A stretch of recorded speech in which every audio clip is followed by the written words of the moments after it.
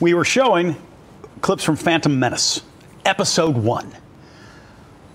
One of my least favorite, if not my least favorite, Remind me which of one the is that? of the 9. Like what happens in it? Give me the characters. That other than is the main Star Wars characters. That is Anakin as a little boy. Okay. Yep.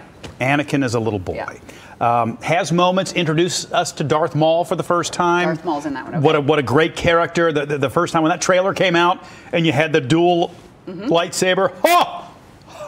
But not one of your favorites. No. If I was going to sit down and pick a Star Wars movie to watch, Return of the Jedi. and I'm even including Return of the Jedi the non-Skywalker saga films. That one would be way down. Return of the Jedi for you? I mean, when we grew up Correct. It helps when they came out at a certain time. When they came out at a certain time. No and so doubt. Those, I mean, and probably people who were born later would maybe like some of the older / newer ones.